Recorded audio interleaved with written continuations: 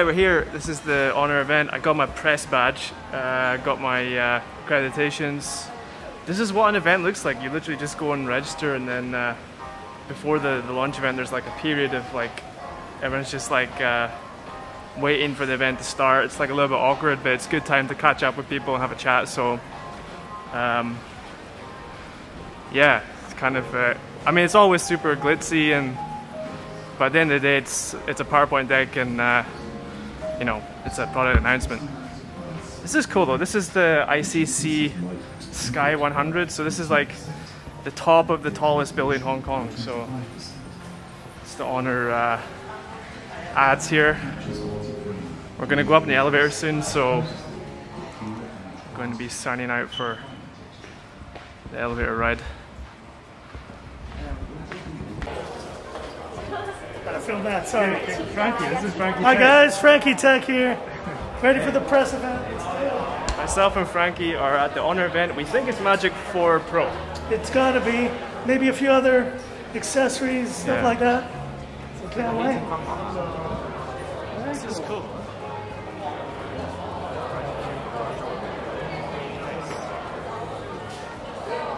Here at the honor press event in Hong Kong, Sky 100.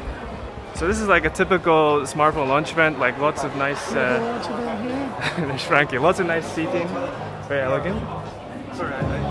Oh, yeah. How you doing?